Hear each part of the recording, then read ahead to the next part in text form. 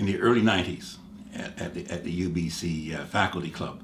I used to go over there for coffee, and he would be over there for coffee. Somehow we got to know each other. And then I was going to go to Prague and Warsaw and Krakow.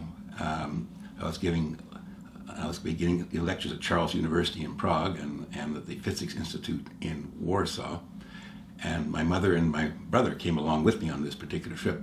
But Rudi loved Prague, and so he insisted on being my guide for Prague, and went on at length what to see in Prague.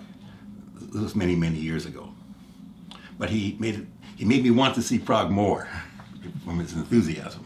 And Rudi when Rudi spoke to you, he had a lot of enthusiasm. So I don't know. I don't remember what we talked about because it was so many years ago.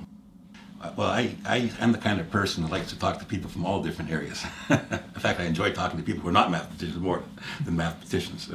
So when I go to the faculty club, it was a time for me to break, which is very important for research to have these kind of breaks, and talk to other kinds of people. And there weren't very many others going like myself to the club for a coffee in the morning, but Rudolf Vrba was one of those people.